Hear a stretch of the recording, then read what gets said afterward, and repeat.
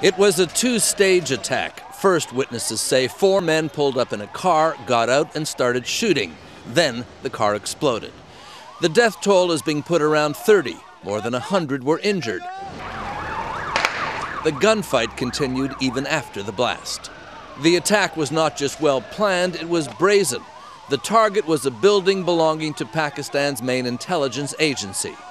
Pakistan, under American pressure, is currently carrying out an offensive against the Taliban in the country's Swat Valley, an operation in which Pakistan says it has killed more than 1,000 militants. Today's attack is widely thought to be a retaliation by the Taliban or its allies. Local media showed arrests being made, but this is a fight that is intensifying and spreading. Mark Phillips, CBS News, London.